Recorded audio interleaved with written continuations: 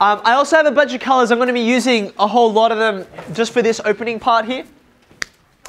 So let's focus first on the interpreting. We'll get to the constructing later in the exercise, okay? Remember what this is called. This is AM4, which is about modeling linear relationships. So the idea is you've got two quantities. Do you want to? And we want to be able to produce a model that's nice and simple enough to interpret, but we can still use to solve problems. I want us to remember, when you have a look at something like this, which you guys actually told me on Monday, you reminded me, oh, we've looked at these kinds of things before. When you're thinking about straight lines, we represent with these guys. I want you to remember what all four of those polynomials actually mean. So you know how on a Cartesian plane you've got two axes. Each one is represented by one of these, but which one is which? Which one's the up-down one? The Y. It's the Y? Okay, I'll come to that in a second. I promise I'll get to that, it's just my color. Okay, so this guy here, this is the up-down, so we're going to say this is the vertical axis. And then you've got your horizontal one, I need a new color, which of course is the X, right? So this one is our side-to-side one here, horizontal. And so we compare X and Y values, coordinates, according to the different axes. And then we come to M and B. Now it's really important we remember X and Y are variables, they can change. But M and B in a particular situation, they are actual numbers. We choose them, like 3 and -1, or 118. They're numbers and they don't change in a particular question. So, Sandy, you said B. B stood for, what does it represent? Y-intercept. Very good. Which in this context, because Y we just remembered is about the vertical axis. Eliza. Thanks. That means it's really the intercept on the vertical axis, and that'll be really important down here. And that leaves us with M. Thank goodness I have one last color. What does M signify? Gradient. Very good. So the worst chosen abbreviation of all time, because what does M have to do with gradient? Gradient, also known as slope. So this is how steep or shallow the line is, whether the line is increasing or decreasing. So that's what each of these four quantities means. Now, let's think about an actual situation. So for example, think about, say, the cost according to, say, the number of kilometers you've driven in a taxi, plus a fee for actually flagging the taxi and actually getting them to come to you, okay? If we label each of these, right, then N, the number of actual cost per kilometer, is like some cents per kilometer, right? That's actually a cost that's a rate, isn't it? It's like kilometers per minute, or kilometers per, dollars per kilometer, or dollars per minute. So this guy here, N, for the number, is really a rate. So it's not just like gradient means something geometrically on the graph, but here if you actually have a model, and if you read that and it said like 0.1x, then the rate is 0.1 dollars per kilometer, or dollars per minute, or whatever it happens to be. The key thing is that we can interpret it. It's not just a gradient like some visual thing. This has a meaning in a particular situation. Over here on the left-hand side, this guy here, if we said C for cost, then this is what we call the dependent variable. Do you remember this phrase? It's something that changes, it varies, but it depends on something else, which I'm going to get to in a second, okay? So the cost is a dependent variable in this case. It's variable because it changes depending on how far you go, how long you're in the taxi, and it's dependent because what it depends on is this other value over here, okay? If cost is the dependent variable, what does that make X? Wrong color. It's the independent variable. It can change however it pleases. And so on the horizontal axis, that's what you label accordingly. So X might be, say, time or distance. And the key is that it changes independently, and this is what changes in response to that. So we call it the independent variable. Okay. Now, lastly, there's F. Okay. Now, I said, for example, when you flag a taxi, you wave it down, they charge you this cost no matter how far or close you're going to go. So in other words, what's my color? Orange. In other words, and this is why I've called it F, not just for flag for or fee, it's a fixed quantity of some kind, a fixed quantity. You can see that this value over here isn't going to change if I have X is 100 or X is 0. It stays whatever number it is no matter how long you go. So it's a fixed quantity.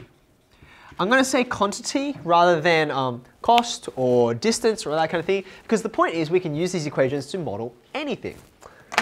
Okay, so you can see this is just in geometric terms, X and Y and all that kind of thing, y-intercept, they mean something on the graph. But this is, and that's why I've called it interpreting, this is what does it mean in a particular situation. So how do we use this? Where's my remote? Have a look at this, which is the first question in this exercise for me, okay? You've got this company that's trying to model a situation which is to do with costs and number of ties that they produce, okay? The daily cost can be modeled, mark that word, so this is going to give us an idea of what's happening in this situation using the straight line equation, and there it is, okay? Explain each term in the formula. Now, that explanation is exactly what we were talking about here. Don't say that it's the y-intercept. What does the y-intercept actually mean? Speaking of which, let's all do this question together. Number one, which number is the y-intercept in this case? 1,200. It's 1,200, this number on the end, right? But what does y-intercept in this situation actually mean? What does it indicate? Where it starts is the y-axis. Yeah, so if we were to draw this, which I think we are going to have to do in part C, when we do draw it, 1200 is where I'm going to be up and down to collab with the axis. But have a look back up at the question. Where does the number $1,200 appear in the question? Very good. So that's what we were just saying, right? You have to spend, or they have to spend, $1,200 every single day, regardless of how many ties they actually make. Just as a quick question, why is there a fixed cost like that? Why would they, what kinds of things would contribute to a fixed cost of $200 per day? Say it again, sir.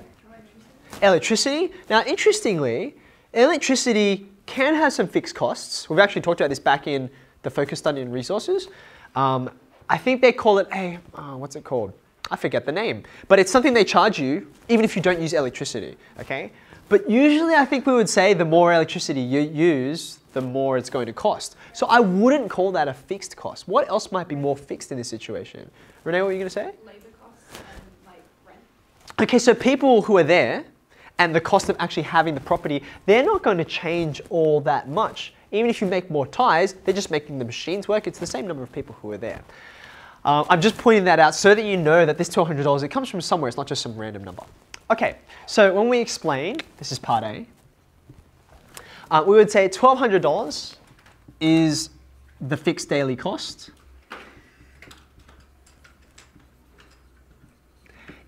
It doesn't change no matter how many ties you make. You can see there's the 3n. Now, that's one term. It says explain each term. So 3n, where's the 3 come from? Okay, good. So you can see that's the rate, remember? $3 per tie. This is dollars per tie. You can see what makes this a rate. You're comparing two different quantities, right? They're not the same unit.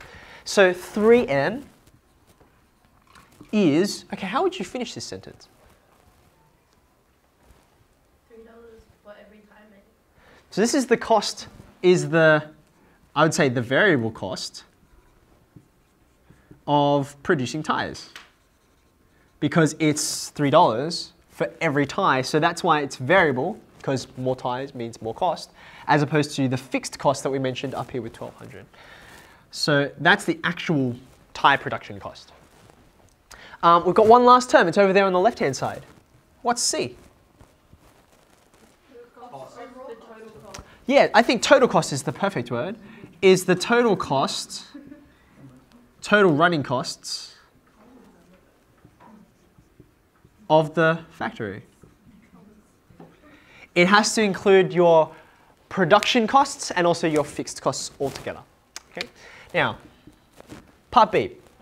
We can do this pretty quickly completing this table of values, because they go up in consistent numbers, these numbers are actually going to be quite simple to do. We don't even necessarily need a calculator, I don't think. So we're going to have an N row, number of ties, and a C row, total cost.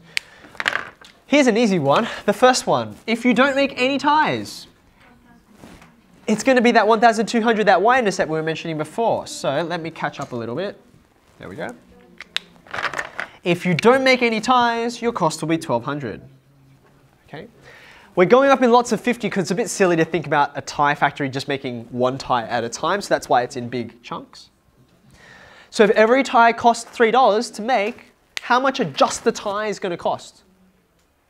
Just the ties. Yeah, 3 times 50 is 150.